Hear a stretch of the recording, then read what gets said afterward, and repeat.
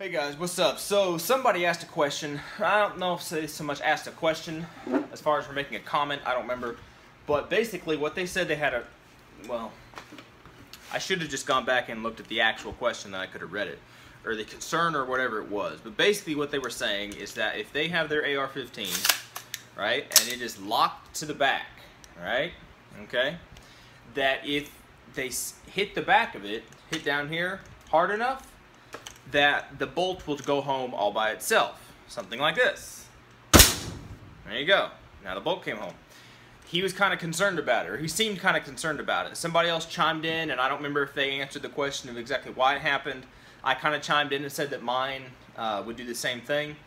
I didn't go into the detail of exactly why it happens, but it's no big deal. Okay, so this is just a kind of a clarification. This is a shorter video on that, just clarification of why actually that happens. And for example, like I just showed you, this is a shorter buffer tube. Okay, this is a regular standard size buttstock, but the buffer tube is shorter. Okay, so on a shorter buffer tube, it'll do it. Okay, on a blind myself, on a rifle length. Okay, my Mark 12 on a rifle length, it'll do it. On a, let's see what else we got. A standard carbine length. This is my Colt, standard carbine length. It'll do it. I will try my best and explain it. Okay? So basically, what happens, and you probably all know this, but I'm going to explain it anyway. When you have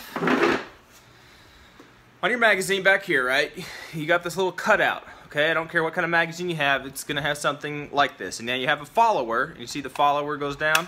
Okay, this little piece right here that moves, okay, that's the follower.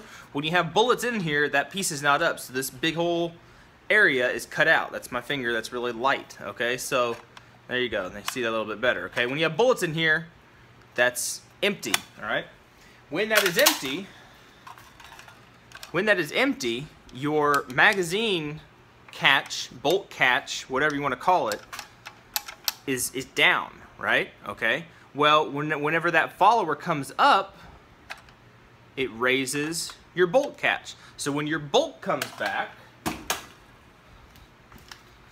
like this, well, I'm going to try to get it and not be too shaky, but when your bolt comes back, it's going to catch on that, right? Because the bolt, sorry.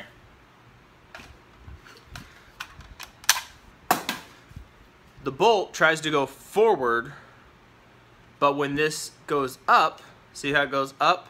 It stops the bolt, right?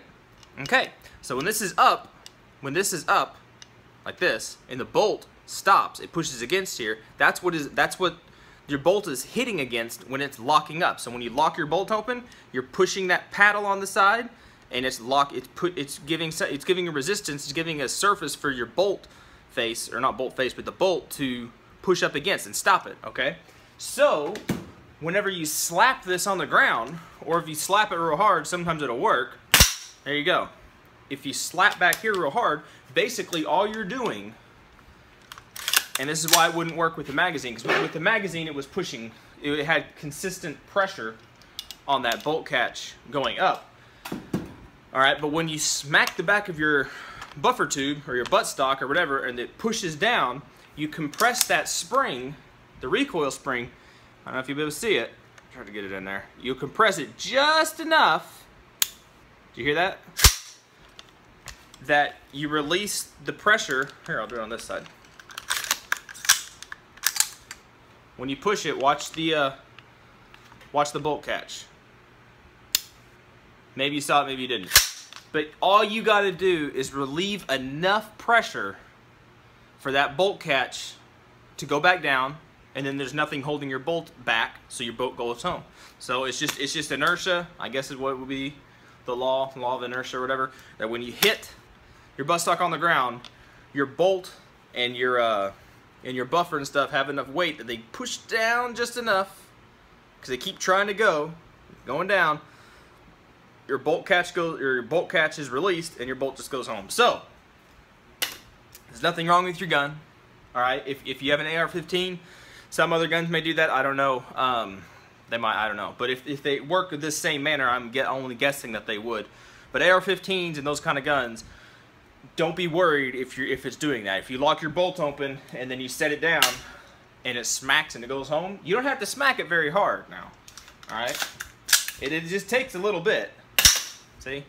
Just a little bit, because all it's got to do is overcome that little, it just has to move ever so slightly, just so slightly, and then that bolt catch will fall back down and your bolt will go home. So I hope that was helpful. A quick little video on that. Hope it explained it. For anybody that didn't know, if you already knew this, then you're like, wow, that was a waste of 5 minutes, 6 minutes, whatever. But anyway, hope that was helpful. Y'all be good, you be safe. Appreciate you support, and we'll see you in the next video.